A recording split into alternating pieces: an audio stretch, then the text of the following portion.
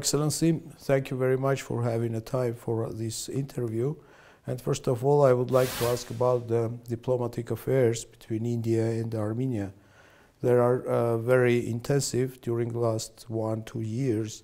In the October 2021, Foreign Minister of India visited Armenia, and also the Minister of Foreign Affairs of Armenia, Minister of Defense of Armenia, and Secretary of Security Council. They also visited to India. How do you assess the current stage of Armenian-India relations?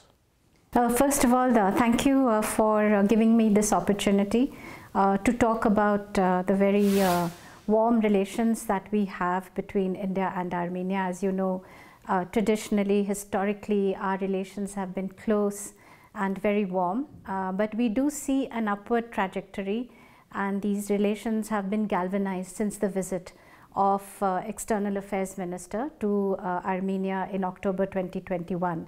And we find that now there is an intensification in all spheres. And as you mentioned, the Minister of Foreign Affairs of Armenia, Mr. Mirzoyan, visited India in 2022. He visited again this year in 2023. We've had contacts between our ministries, the different ministries.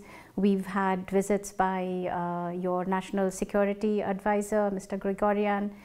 So from all perspectives and from all angles, we can see that there has been an intensification. If you take this year itself, we've had so many visits. We've had the first trilateral between India, Armenia and Iran at the DG level, the Director General level, in April.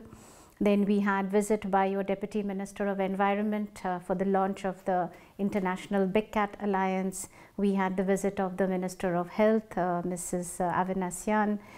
Then we had the first policy planning dialogue in June.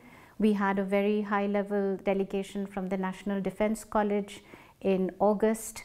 And very recently in October, we had the visit of the Minister of Territorial Administration and Infrastructure along with the Deputy Foreign Minister, who attended the Global India Maritime Summit. So a lot is happening between the two countries in all the spheres. Your Excellency, all the specialists and everyone in this field mentioned that we have very big unrealized potential between India and Armenia.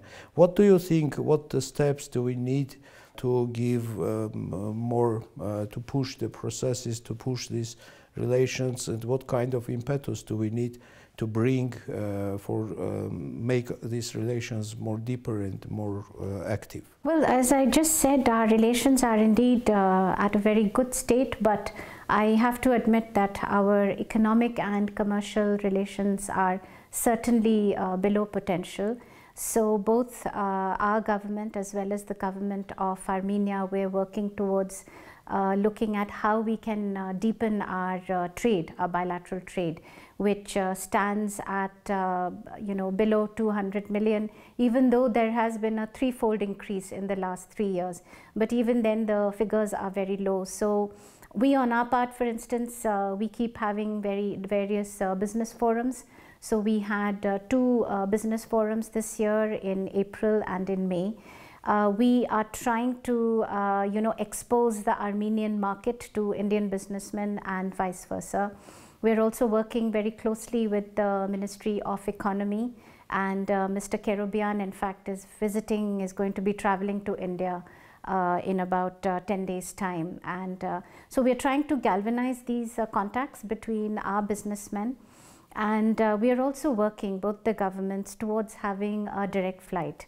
So this lack of direct connectivity definitely is a big factor in not being able to realize our full potential when it comes to trade.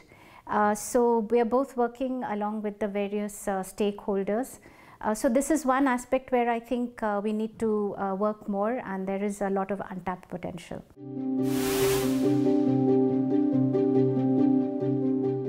It's a very important infrastructure project, which is going to be, I think, a game changer for this country.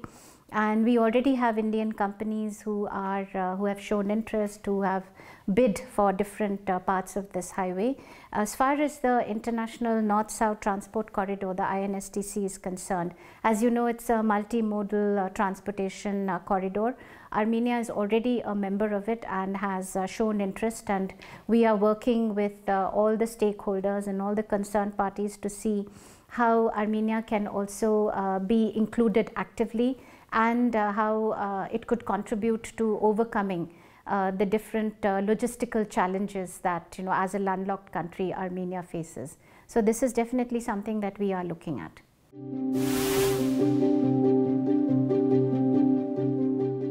There is a lot of affinity between the cultures of India and Armenia, and there is so much interest that I find in Indian culture, in Indian movies. So we try to respond to that very large demand. As you know, yoga has taken deep roots over here, and it's very popular. So what we do is we regularly organize the International Day of Yoga every year in the month of June. We also try to have other cultural activities which bring together. So recently we organized the Ayurveda Day. Ayurveda, as you know, is an ancient system of medicine. So this was organized in November, on the 10th of November, which happens to be just 2 days before our festival of Diwali, and it's called Dhanteras Divas. And it is a very auspicious day, and it's supposed to be devoted to the god of Ayurveda. So that was organized. Then we did a film festival of Satyajit Ray. As you know, he's the maestro of Indian cinema. He's a great master, and we brought his movies to Yerevan. This was again in November, just the past week actually, we had this film festival. So throughout the year we are constantly endeavoring to bring more and more cultural activities, so that there is, we can get that interest that we find over here. As far as education is concerned, we have just had 15 diplomats from the Armenian Foreign Service who traveled to India, and they were given a 2-week training course at our diplomatic academy, which is called the Sushma Swaraj Institute of Foreign Service. And this was a first special course that was specially curated for diplomats from Armenia. In addition to that, we have 40 slots, 40 scholarships under our ITEC program. Now, ITEC stands for India Technical and Economic Cooperation. And so this is basically capacity building in different areas. So both for people who work in the government as well as civilians otherwise. So these are different programs that we bring on a regular basis for capacity building.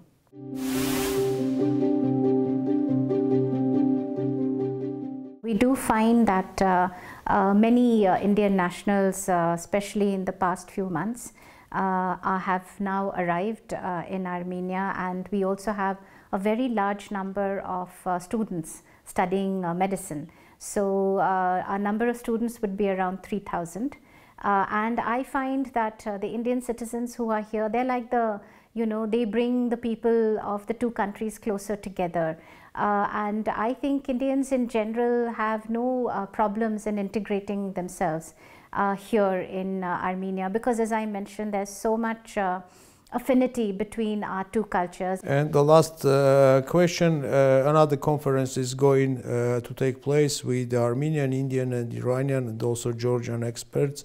In your opinion, how can such events contribute to the development of Armenian-Indian cooperation? As I mentioned, in the month of April, we had the first trilateral discussions between India, Armenia and Iran, and these are all three countries. We share very long and historical ties, and also I think the contemporary situation is such that we have common interests, and so we are going to be having this conference where the three countries would be present, and our main focus is to concentrate on connectivity and to see how we can better promote connectivity which would solve the problems for all the three countries and make the connections between our countries and facilitate those connections. So yes, I think it's a very good initiative, and India is working with our partners in Armenia and in Iran to take forward this cooperation. Your Excellency, thank you very much for having the time and answering to our questions. Thank you so much for having me.